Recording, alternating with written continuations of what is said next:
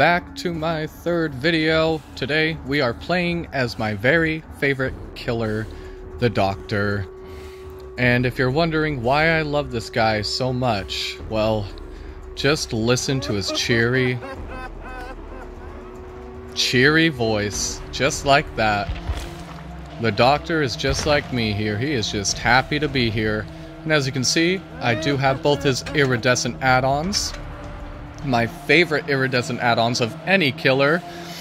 His king basically mixes all of his other add-ons together. I get to see illusionary palettes. I get to see a red stain on survivors who have higher levels of insanity. And of course, those survivors are having a real hard time with all of the insanity debuffs that provides. The iridescent queen is kind of like just the perfect queen for the king. Essentially what it does is it turns my shock therapy and I guess my static charge attacks into chain lightning is the best way I would describe it. And so, with all that, this Doctor's pretty unstoppable. And of course we're giving him the Ebony Memento Mori. I love his Mori. Can't get enough of it. We got some pretty overpowered perks for him as well. Although, if I could replace Spies from the Shadows with the Whispers perk, that would be wonderful. But I don't really have that yet for him. So instead we got Noed, No One Escapes Death. And what that essentially does is once the exit gates are powered, a random totem on the map that hasn't been cleansed will become my personal Hex Totem, which allows me to move faster and put survivors into the dying state with one hit regardless of their current health. Couldn't have said it better myself there, Doc. It is a heavily overpowered perk. We also have Monitor and Abuse. I do love perks that increase my field of vision. Oh yeah, there it is. Yep, field of view is increased by 5 degrees if I'm not in a chase. It also increases my terror radius in a chase, which essentially is another way to buff up my special attacks. We have Lethal Pursuer, so that as soon as the match starts, I get to see exactly where the survivors are, run over there, give them a little bit of therapy, you know. And then we have Spies from the Shadows, which I mentioned, which essentially makes it so that when a survivor runs past the crows, and I'm close enough, those crows give off a noise notification so that I can see exactly where they are. Kind of gratuitous with all of his other perks, but what are you gonna do? Overall, we are looking super overpowered, especially for a low rank. But if there's anything I love about being overpowered, it is making myself as OP as possible and having a lot of fun doing it. And with the Doctor, every match is a lot of fun. We're hitting start right now. We will see how long it takes to get into a match. I really feel bad for the poor survivors who are gonna be fodder for my Doctor. And that laugh, in love with that laugh. I could hear that all day. That's right, Doc. I just can't get enough of that. You can tell he is just happy to be here, even with all of his grotesque mutilations. He's just having a good old time. He's here to give some therapy, have some fun, and so am I. So it is a perfect match. A match made in heaven. In another universe, me and the Doc would be soulmates, I tell you what.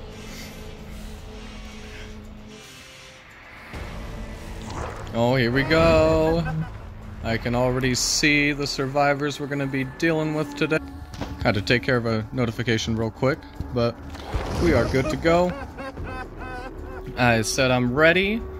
We're dealing with David King, Meg Thomas, Yoonjin Lee, and Feng Ming. Oh, Yui Kimura. My bad. I get those two confused sometimes. Oh. Well, what do you know?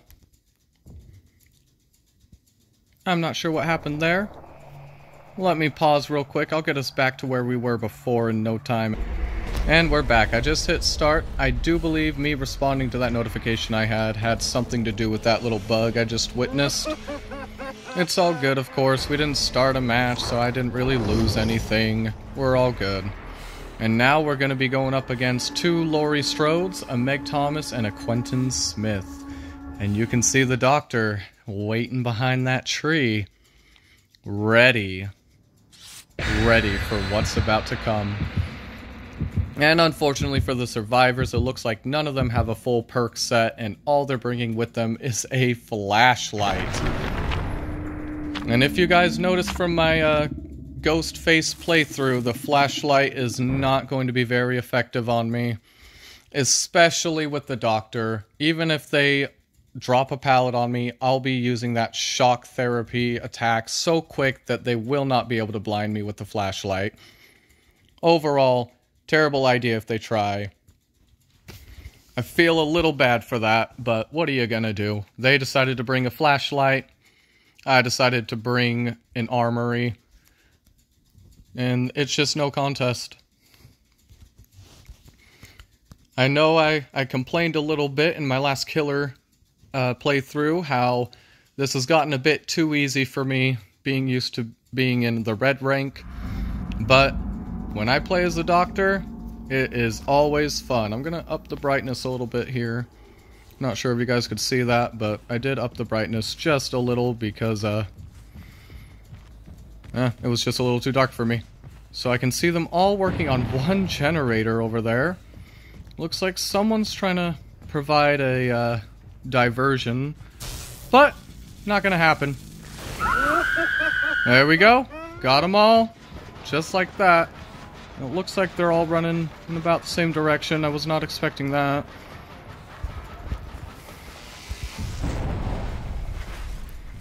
And here we go. One of the Lauries will be my first victims. One of them. Oh, they did get me with the flashlight. This is a pretty good player here. I am impressed with that. I am quite impressed with that flashlight hit. But not going to make much of a difference. It's already over. This game was over the second I picked the doctor. And there we go. And there we go. She thought she was going to distract me with that pallet. Unfortunately for her, it did not work. So, without further ado, let's get this first hook. There you have it. Little too easy, little too easy.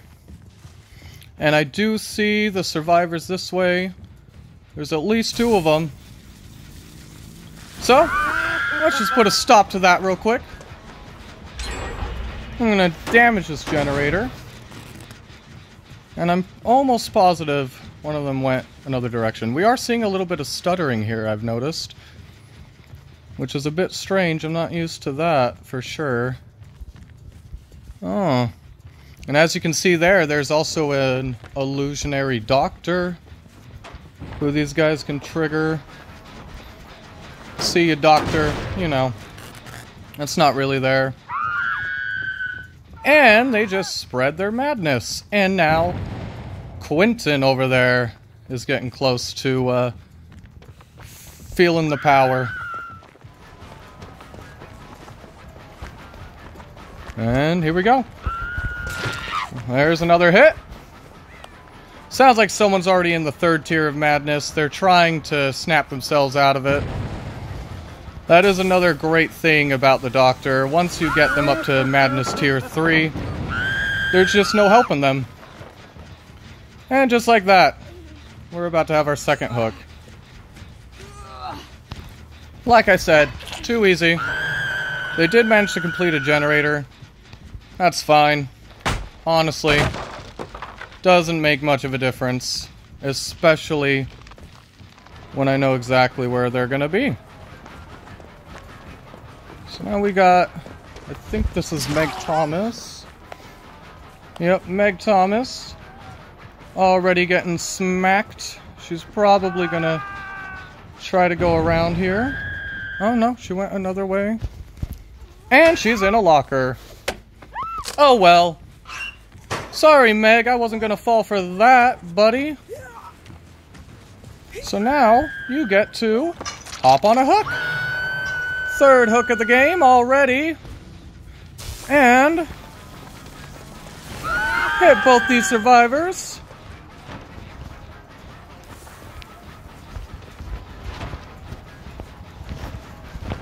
And now she just locked herself out of that vault spot. Ooh, as I said, there's a little bit of stuttering here. I am having a bit of trouble with that. And she was going to try to hit me with that flashlight again, but like I said, not a good idea to try that with a pallet. Because I can just activate my own ability there. Ooh, and somehow I missed that. I was not expecting that. And she's down for the count. Sorry, Lori, I saw that coming. And it looks like you are done. Game over. Just like that, I retook the advantage. For me, in these games, I always love to consider it generators versus how many survivors are left. I find that to be the best way to measure my abilities. It would appear as though Meg over there is injured. And so I'm gonna, of course, go for her. And she let herself get hit by my shock therapy. And Quentin let himself catch some madness. So there goes Meg. And now, game over. And now everybody is aware that I have the Ebony Memento Mori. Unfortunate for them. I don't think I'm going to be hitting many more pallets at this point. Or generators. Really no reason for me to damage them. Because, it's 2 survivors versus 4 more generators to fix. The odds of that happening are slim to none, to say the least. Quentin tried to psych me out with that vault. He's gonna do it again. I'm not sure why. That was a terrible idea there, Quentin. I don't know what you were thinking. If I saw that happen once, I know you're gonna do it again. Come on now. But, oh well. That's the way he wanted to play. That's the way he's gonna die. And there's the last survivor, announcing her presence for me. Real nice. Love it. Ooh, missed. She's gonna go for one of the illusionary pallets, I can already tell. Or the vault, which is just as nice. Oh, but this one's clever, that's for sure. Oh, but not clever enough. Sorry, Lori. It's over. It's all over. Normally I would toy with her. Let her friend die on the hook before I got to her. There we go. Damage a generator. I don't know what her plan is here. Even with Unbreakable and Tenacity, there's just no chance for her escaping at this point. So there we go, just toying with her, giving her a little extra therapy, you know. That's what I'm here to do. I am here to help. Hopefully, actually, if she keeps crawling that way, I do believe I'm going to take her to the basement. Make it a real nice little final kill. No, she stopped right there. Oh, she's going to fight back too, which is fine by me. Honestly, this game's already over. There's no chance for her. Oh, basement's not here. Huh. They really changed a lot in this newest update. I love it, though. So let's get a few more blood points. That's always a good idea as the killer. Just to try and get as many extra blood points as you can. And there you have it. Game over. As I said, way too easy. Even with the stuttering I had there, as you guys might have seen in the recording. The doctor had all the fun he could have asked for, and then some. And we even ranked up. We're a little step closer towards that red rank finally. Honestly, wow, this is a really short video. I definitely... I've already rated this game, but... I've definitely, really enjoyed that. Not sure what rituals we got here. Oh, I was gonna say, the doctor really doesn't have any rituals he can do, but... Still had loads of fun. Sorry if this game was a little too quick, but that's just how it is when I play the doctor. Used to being red rank against a whole bunch of people who were not ready for what was in store for them. Definitely a satisfying game. Definitely satisfied my craving, my need for bleed, you could say. So, I guess that's the end of this video. I really hope you enjoyed this one, even if it seemed a little unfair to watch. If you did, you can always drop a like. You can also leave a dislike if you thought this was too messed up, even for Dead by Daylight. And if you want to see me post more, make sure you subscribe. Until then, you all have a wonderful day.